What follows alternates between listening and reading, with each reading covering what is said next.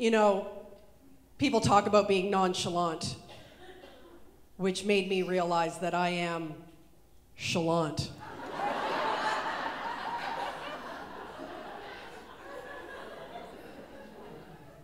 Very chalant. Extra chalant. Like I've never been chill, not once in my life. Even when I'm asleep, I'm clenching my teeth. I drive in the right lane so I don't upset anyone. I don't do self-checkout to avoid the pressure. Oh. Anxiety and self-checkout is not a winning combination. The self-doubt and the paranoia is palpable. Like when I do self-checkout, it's like I have never used a touch screen or a debit card ever before in my life. Like I spend all day on my iPhone, and then when I'm doing self-checkout, all of a sudden I turn into a boomer, and I'm squinting and nervously pressing shit with one finger.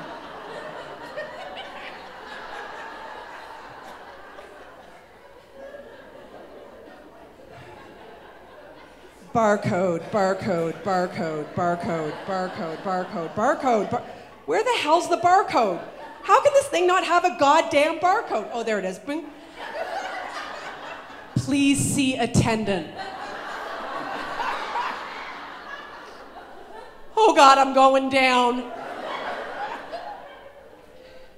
And because I assume a large group of people have gathered, formed an audience to watch me do self-checkout, I don't want to spend the time searching the system for produce. The other day, I stole a bunch of limes to speed things up. I'm not a bad person, I'm just convinced someone's timing me.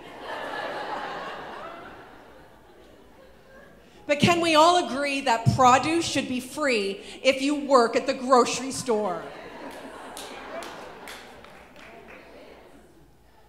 I don't want to work at all these places, but I do. I guess if this comedy thing doesn't work out, I suppose I can add it to my resume. Cashier at Walmart, Sobeys, Canadian Tire, Shoppers Drug Mart, Michaels. Yeah, Michaels. Michaels has self-checkout because so many people are buying glitter pens and pipe cleaners. Apparently they're overrun and need the public to pitch in and help.